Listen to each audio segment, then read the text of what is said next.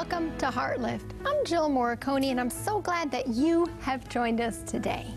We're in the midst of a journey toward hope, toward healing, toward the transformation that the Lord Jesus wants to work in your heart and in mine, as women, as daughters of God. If you're just joining us, we're in the middle of our section on transformation. Last program, we discussed the washed heart, how God wants to wash our heart with the washing of the water of the Word, how the Word of God transforms us, the Word of God empowers us, the Word of God sets us free. Today's program is a pruned heart. Our scripture is in John chapter 15. We're going to spend some time in John 15. John 15, verse 16. The Bible says, "You did not choose me, but I chose you and appointed you that you should go and bear fruit, and that your fruit should remain, that whatever you ask the Father in my name, he may give you." Father, I just thank you right now that we didn't choose you. We didn't seek after you. You were the one who came to seek and to save that which was lost. Thank you, Lord Jesus, for choosing us. Thank you for coming after us and for rescuing us from the mire of sin that we are in. Right now, we open up our hearts to receive what you want to share with us from your word, and we thank you. In the precious and the holy name of Jesus, amen. My husband, Greg, grew up in the hills and the hollers and the little mountains of West Virginia. He and his little sister, Janelle, they're a couple years apart. They made mud pies and played in the creek. They climbed up in those hollers and went ginsenging, had a wonderful time in the country. Now, one of the things that you know, if you grew up in the country at all, is you would want a swing. Maybe in the city you say, well, I can't get a swing, I can't get whatever, you know, I don't have any yard. But if you're in the country, you say, I want a swing, a rope swing, a tire swing, something. Well, you know what they had? They had a grapevine swing. What they did, there was a grapevine that was growing on the side of one of the hills, and it went quite a ways all the way up into this tree. In fact, Greg tells me, I asked him the other day, he said that the length of that grapevine from the top of the tree where it was hooked in all the way down to the root system, he said was 40 feet. It's pretty long. He said it was only not real thick, but it was very long. What they did is they cut it off at the roots. Then they would jump on it, they would swing out over the valley, they would come back to the little side of the little mountainside, and then the next person, jump on it, swing out, and come back. They did this for some time, and they loved their grapevine swing. Now, you probably know where this story is going. One day, some friends came to visit, and all the kids of the parents, they all got together, the kids, and Greg said they, went out to play. They said, we have got a grapevine swing. You got to try it. So Greg said he jumped on and he swung out over the field, and he came back showing the other kids, this is what we do. Then a little boy went out, and he said, I'm going to do it. So he jumped on the grapevine, and he swung out over the field, and it broke. And he went flying, and he hit a stump. Not a very big stump, but a little stump, and it knocked the breath out of him. Praise the Lord that he was not injured. So that is a big praise the Lord for that. When I think of that story, why did the grapevine break? You know why it broke? Because it was disconnected from its source down in the bottom. It was disconnected from its root system, from its nutrient system, from the water. And the grapevine, it rotted. Eventually, it broke. John chapter 15, we want to look at the first 5 verses here in John chapter 15. We're talking about the vine. We could say grapevines, but in this case, it is the vine. I am the true vine, and my Father is the vine dresser. Every branch in me that does not bear fruit, he takes away. And every branch that bears fruit, he prunes. That's our word for today. He prunes that it may bring forth more fruit. I'm in verse 3. Now you are already clean because of the word which I have spoken to you. Abide in me. Jesus says, abide in me and I in you. He says, stay connected to that root system. Otherwise, we're going to break. Abide in me and I in you, as the branch cannot bear fruit of itself except it abide in the vine. No more can you unless you abide in me. Verse 5, he says, I am the vine, you are the branches. He who abides in me and I in him bears fruit. For without me, you can do nothing. We abide in Jesus in order to produce fruit. We abide in Jesus in order to remain leafy and green and to keep from rotting and breaking off. We abide in Jesus. Notice it said the branch that bears fruit, he prunes, that it may bring forth more fruit. We're talking today about the process of pruning. I have over here on my little desk a pair of Greg's pruning shears. I don't know if you can see my pruning shears here. These pruning shears work specifically, this is not for clipping grass. This is specifically cutting trees, clipping, pruning. If you're trying to prune a tree, maybe a fruit tree, maybe an apple tree, something like that. What is the purpose of pruning? We're going to discuss 6 purposes of pruning, and then we'll get briefly into the process. What is the purpose of pruning? If you had, say, an apple or a peach or a pear or some type of tree, or an oak, what would be the purpose of pruning? Number 1, it's to remove the bad. Remove the bad. If you prune a tree, it removes the dead, diseased, or the broken limbs. You know what? In my heart, God says, Jill, I want to prune your pride or your condemnation and your shame. I want to prune your bitterness and your inability to forgive someone else. I want to prune your anger and your fear and your lust, your sadness, your shame. I want to take off those things that are keeping you from bearing abundant fruit. Now, who prunes us? Who does the pruning? I think we're pruned through several different aspects. The first, we're pruned, God prunes us. We're pruned through the work of God. Hebrews chapter 12. I'm jumping over here to Hebrews chapter 12. The Bible says, verse 11. I like it in NIV. I'm going to read it in that version. No discipline, or we could say pruning, seems pleasant at the time, but it's painful.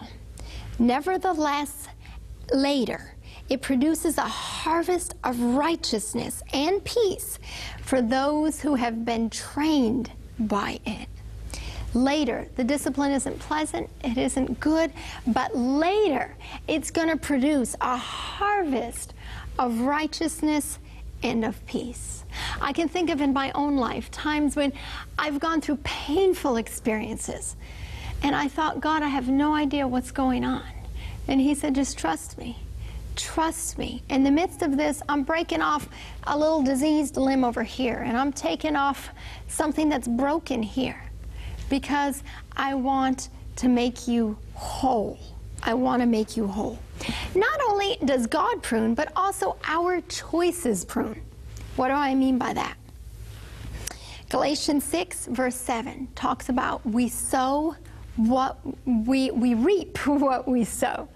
Whatever we sow, if we sow to the flesh, we're going to reap of the flesh. If we sow to the Spirit, we're going to reap of the Spirit. We reap whatever we sow. God can overturn those consequences, and I believe that with all my heart. Joel 2:25, he tells us, I will redeem, God speaking, I will redeem the years that the locust has eaten. And then he goes through the different types, but he's just saying, I'm going to redeem your past. Whatever those issues are, whatever that pain is, I'm going to redeem that. However, sometimes we still face some of those consequences. Remember David and his sin with Bathsheba. God forgave him Absolutely. Even after the sin, God said he was a man after God's own heart. God used Solomon to become the next king, and Solomon was the fruit of he and Bathsheba's union. However, there was still consequences that did remain. Remember, he lost sons. There was disunity in the royal family. Absalom died. There was other pain, other sons' death because of that. Now we know God prunes sometimes. If we're in a trial, if we're in a painful place, why is this happening? Maybe it's God doing something in my life. Maybe it's a consequence or a result of choice. Maybe it's simply neither. It's the result of sin. It's the result of the sinful world that we live in. However, God can still work out whatever it is. He can still work it out for good. I think of the story of Joseph. Remember, he was sold as a slave by his own brothers. And then years later, he saw his brothers and he forgave them. But yet, when their father died, the brothers were still a little nervous. Oh, maybe now Joseph is going to revenge upon himself. You know what we did to him all those years before. They were nervous. And Joseph said to them in Genesis 50, verse 20, he says, "What you meant for evil, God intended for good." Romans 8:28 holds true all the time. We know that all things work together for good to those who love God, to those who are called according to his purpose. Of course, it doesn't mean that all things are good. It doesn't mean that the trials that are in your life as a result of just the world of sin we live in, it doesn't mean that that is good. But you know what it means? It means that God can and he will work all those things out for our good. So number one, God prunes, or our choices are the results of sin. But the pruning happens to remove the dead or the diseased limbs. Number two, it opens us up for light. 1 John. Turn with me over to 1 John. If you prune a tree, it opens up the tree canopy for more light from the sun to penetrate down in and to filter in. Light is essential for flower bud development and optimal fruit flavor and quality. Pruning likewise opens up our own hearts to receive more of the Son of Righteousness, Jesus Christ, into our hearts and lives. In addition, pruning enables us to walk with each other in fellowship. This is our verse in 1 John 1, verse 5 through 7. Not only does pruning open us up to receive light from God, it opens us up to receive more fellowship with each other. The Bible says, "This is the message which we have heard from him and declare to you, that God is light, and in him is no darkness at all. If we say that we have fellowship with him and walk in darkness, we lie and do not practice the truth. But if we walk in the light, as he is in the light, we have fellowship with one another. And the blood of Jesus Christ, his Son, cleanses us from all sin." What is John saying here? If we walk in the light, if we walk in Jesus, we're going to have closer fellowship with each other. Pruning opens up my heart to receive more of Jesus, and it also opens up my heart so that I can fellowship, be in closer bond and unity with my brothers and sisters. Pruning also enables me to witness more effectively for Jesus. I believe witnessing is a direct outgrowth of the light of God shining into my heart and into my life. Isaiah 60, verse 3. Whoops, I almost had it there. I like this promise. There we go. It says, "Arise, shine, for your light is come, and the glory of the Lord is risen upon you." That's the light we're talking about, the light from Jesus. "For darkness covers the earth." And you know, in the world we live in, there's a lot of darkness, and gross darkness, deep darkness, the people. "But the Lord will arise over you. His glory will be seen in you." Verse 3 is the crucial one. "Gentiles shall come to your light, and kings to the brightness of your rising." You know what it says? Verse 3 comes after verse 1 and 2. After the glory of the Lord has shone into my heart and into my life, you know what's going to happen? Other people are going to take notice that you and I have been with Jesus. Witnessing opens us up to receive more of Jesus from above. It opens us up to walk in greater fellowship with our brothers and sisters. It also opens us up to shine, to be a greater witness. Number 1, pruning removes the bad. Number 2, pruning opens us up for light.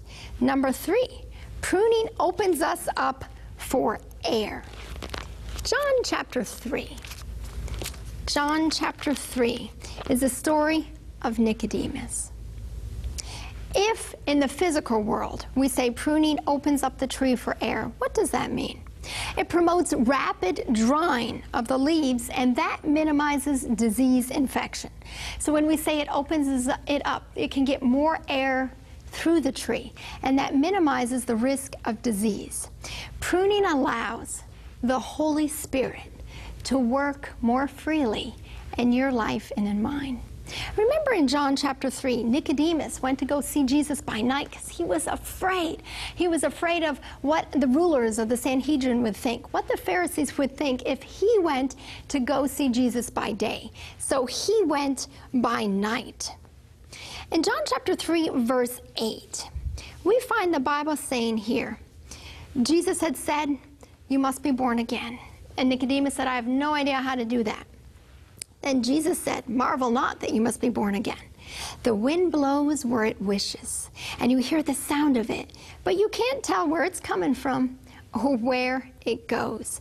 So is everyone who is born of the Spirit." You notice how Jesus connects the wind. It's imperceptible unless it's really blowing, but we don't see it. We see its effects. We see the leaves as they rattle, as they move. You might see if it's a hurricane, whole trees bent over. It depends. You can feel, if it's a light breeze, you could feel the wind on your face. If it's a strong breeze, you can really feel it. You can feel the effects, but we cannot see the wind. So with the work of the Holy Spirit, we see the effect. We see the effect of the work of the Holy Spirit in our life. We can't see him, but you can definitely see when he is working in someone's heart and in someone's life. John 20, verse 22. Remember, it says, Jesus breathed on them, and he said, "Receive the Holy Ghost." There again, the Holy Spirit is connected with air. So first, we prune to remove the bad. Second, we prune to open up for light. Third, we prune to open up for air. Fourth, we prune to open up for, you could say, water or a pesticide spray. Now, we're not getting into organics, so I'm just using this as an illustration, okay? I'm not saying GMO, non, or pesticide, whatever. But it opens up the tree so you can get more of that inside, whether it's water, whether it's pesticide spray. It allows the spray to penetrate all the areas of the tree. Pruning allows the Word of God to wash us. We talked last program about the washing of the water of the Word. That's Ephesians 5:26. And how God wants to wash us. He wants to cleanse us through His Word. Hebrews 4:12, our last program, we discussed that a little bit. Hebrews 4, verse 12. The Word of God is living and powerful and sharper than any two-edged sword, piercing even to the dividing asunder of soul and spirit and joints and marrow, and is a discerner of the thoughts and intents of the heart.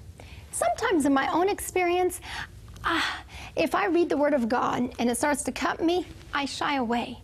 I don't want anything to do with that because it hurts. But if you read a passage and you feel the cutting of the Word of God, study that passage more. Don't shy away from it. Get into that passage. Number 5, pruning grows more fruit even faster. If you prune a tree in the physical world, you're going to get a higher quality fruit, and it's going to come earlier. Likewise, when God prunes you and I, it yields more fruit, when even the consequences of our choices or the result of sin in this world prunes you and I, God can still overturn that in order to yield more fruit in our life. John 15, verse 2, Jesus says, every branch that bears fruit, he prunes it, that it may bear more fruit. What are the fruits of the Spirit? Galatians 5, 22 and 23. That's what the Lord Jesus wants to work in your life and in mine. The fruit of the Spirit is love, joy, peace, long-suffering or patience, kindness, goodness, faithfulness, gentleness, self-control. Hudson Taylor, the Christian author, missionary, said this: fruit bearing involves cross bearing. Fruit bearing involves cross bearing. In other words, sometimes it's very painful. Sometimes pruning hurts. Absolutely it hurts. But in the midst of that, God is growing more fruit in my heart and in my life. First, God prunes us to remove the bad. Second, he prunes us to open up for light. Third, he prunes us to open up for air. Fourth, for that spray. Number 5, to grow more fruit faster. And number 6, for a beautiful life now. I think about a well-shaped tree. It's very aesthetically pleasing. Would you agree with me? It looks nice. The shape is nice. Pruning enables us to look more like Jesus, to be beautiful on this earth and in the earth made new. Those were the 6 purposes of pruning. Now, what about the process? What if you're in the midst of being pruned now and you say, Jill, I hurt. What am I supposed to do with this? 2 points I want you to remember in closing. First, surrender. Surrender gives God permission to come in, even in the midst of that pain, and to work. Surrender is simply choosing God's way every time I'm faced with a decision. Just saying yes to Jesus every time I'm faced with that. What does God ask me to surrender? Number 1, my way, my will, my selfishness, my pride, my bitterness, my anger, my fear, my shame. Sometimes my entertainment, my choices in entertainment, my choice of friends. It might even be where I work, who I marry, where I live. God asks us to surrender this so that the pruning process can be effective in your life and in mine. Number 2, as we look at the process of pruning, is to accept the trial with joy. Accept the trial with joy. James chapter 1, verse 2 through 4. He says, my brethren, count it joy. And when I read that, I think, God, how could I even do that? Count it joy when you fall into various trials, knowing that the testing of your faith produces patience. But let patience have its perfect work, that you may be perfect and complete, lacking nothing. Count the trial as joy. Can we do that? Absolutely not in our own strength. But we can go to God and we can say, God, in the midst of this pain, in the midst of whatever I'm dealing with right now, I choose to trust you. I choose to surrender my way to you. I choose to give thanks. Remember, we talked about walking by faith, not by how we feel. I choose to give thanks and know that you're going to bring joy. You're going to bring deliverance. You're going to bring a beautiful fruit in your time. In just a moment, we're going to take a break. And when we come back, we want to do our practical application for this week. Welcome back. We talked today about the process of pruning. I know that pruning is painful and pruning is definitely not pleasant, but it produces in you and in me an abundant harvest of righteousness and of peace. It produces more fruit. It opens our hearts up to receive more of Jesus, more of the air, the Holy Spirit, more of the washing of the water of the Word. That is a beautiful thing. At the end, it's a beautiful experience. I have here my journal open before me, and for this week, what I would encourage you to do is to take your journal and to write down 3 different things. Number 1, what area of my life is God pruning right now? Go to God and ask. You might already know. In the past, one of the programs in the past, I shared with you, Greg and I, our own struggle with infertility. So I put that down as number 1. It might not be for you. Whatever it is for you, you put it down. That might be my trial or my struggle, infertility. Then figure out, what is God asking you to surrender? What does He want you to surrender? For us, it was surrender the desire for kids. Surrender the desire to be parents, to have that. Then look at the end result. What good could come out of that? What is God trying to work? In our experience, it gave us more time to devote to ministry. It gave us more empathy with other people. It developed in me a closer walk with God and an even tighter relationship with my husband. But maybe that's not your battle. Maybe my next point here, maybe it's a child who's left Jesus. And God says, surrender my control over their choices. Surrender your control over their choices. What could God work out of that? Maybe deeper faith and trust in Jesus, a stronger prayer life, more empathy with other people who suffer. Maybe a decision to follow Jesus regardless of, even if my kids do, I'm following Jesus regardless. Maybe more doors open to ministry, to other people in similar circumstances. Whatever it is, identify what God is asking you to surrender. Surrender that to Him and try to look ahead and see what God is working in your heart and in your life. Our next program has to do with the Spirit-filled heart. As always, in conclusion, our scripture is Romans 15, verse 13. May the God of hope fill you with all joy and peace in believing, that you may abound in hope by the power of the Holy Spirit.